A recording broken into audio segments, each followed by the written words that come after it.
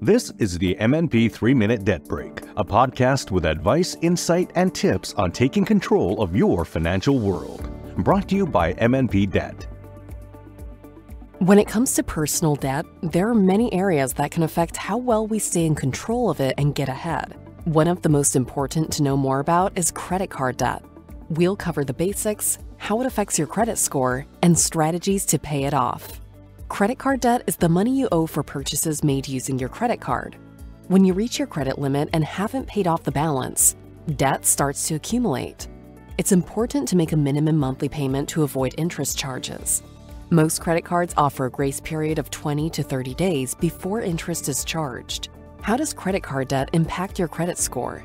Your credit score reflects your creditworthiness and is influenced by several factors.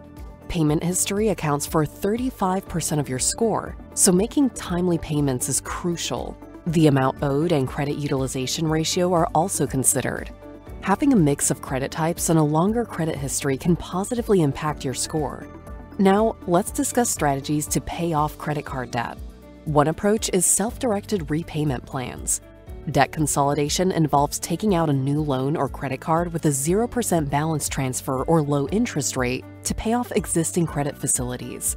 This simplifies payments and leaves you with a single monthly payment. Another self-directed strategy is the debt snowball method. Start by paying off the credit card with the lowest balance, then roll that payment into the next lowest balance. Repeat this process until all debts are paid off.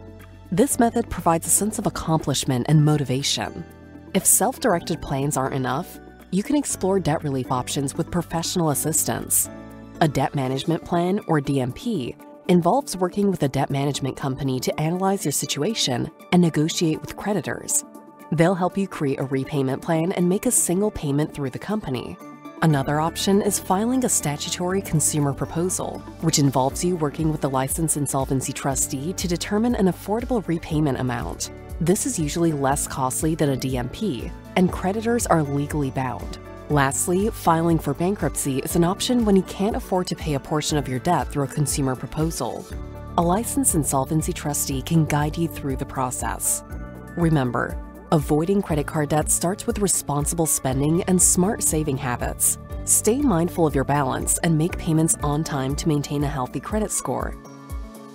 This has been the MNP 3-Minute Debt Break.